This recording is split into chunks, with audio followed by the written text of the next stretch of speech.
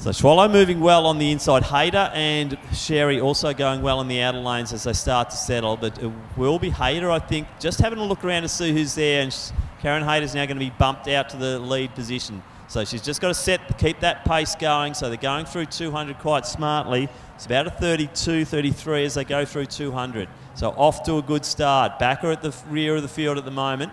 So Hayter leads it. Swallow sitting in nicely in fourth position. Sherry in those lime socks. She's sitting in third there. Hard to miss her.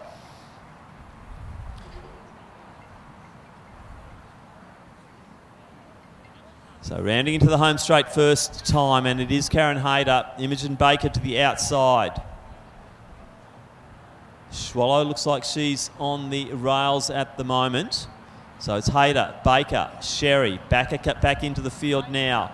Swallow on the rails and pushing forward. Then we've got the Sandringham runner there in Lazar.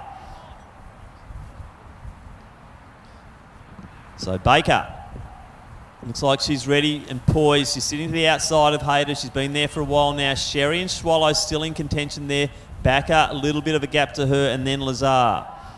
But out front, Hayter and Baker just going toe-to-toe at the moment. The same with Sherry and Swallow. And Baker's still in this. So good running here. Bunch of 5 out front, really. And I'm not going to pick it from here, but Imogen Baker's the first one to make the big move. Baker now starting to wind it up. 200 out.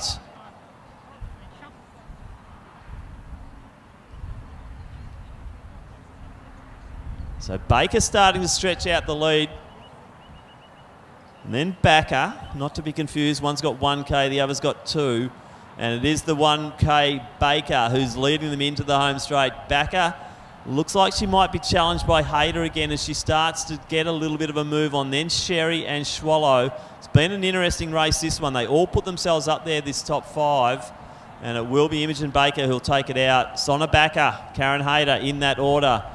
Then Bree Sherry and also Kyla Swallow.